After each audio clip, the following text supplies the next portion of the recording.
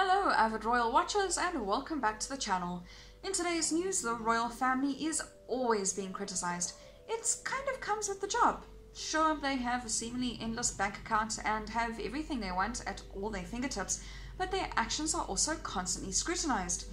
No member of the family is safe from the watchful eye of the public. When new people marry into the family, the media's focus turns to them. This happened with both Catherine, Duchess of Cambridge, and Meghan, Duchess of Sussex. But was Meghan treated more harshly than Kate? Meghan Markle struggled with the criticism.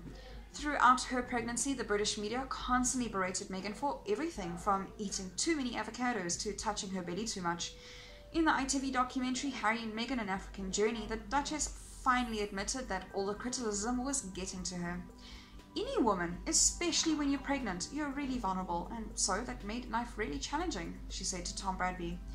Then when you have a newborn, and especially as women, it's a lot. So you add this on top of everything and trying to be a new mom or trying to be a newlywed. It's, yeah, I guess also. Thank you for asking, because not many people have asked if I'm okay. But it's a very real thing to be going through behind the scenes. Harry speaks out. The royal family doesn't often engage with the British media, but eventually Prince Harry had enough of that way of certain outlets were treating his wife and decided to sue the parent company of the Mail on Sunday. Unfortunately, my wife has become one of the latest victims of a British tabloid press that wages campaigns against individuals with no thought to the consequences, a ruthless campaign that has escalated over the past year throughout her pregnancy and while raising our newborn son, he wrote in a statement. There is a human cost to this relentless propaganda, specifically when it's knowingly false and malicious, and though we have continued to put on a brave face and so many of you can relate, I cannot begin to describe how painful it has been, he said. Was Meghan treated more harshly than Kate is the question we're going to answer. Though Kate was also criticized when she first joined the royal family and has had her fair share of scrutiny, especially when Prince William was accused of cheating on her, some people have wondered if Meghan was treated more harshly than Kate.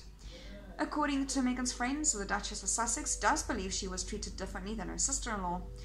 Meghan said no one would have put up with it, and that the broken and outdated system would have been revised. The friend told the Daily Mail of how the situation would have been different if the criticism had been geared towards Kate.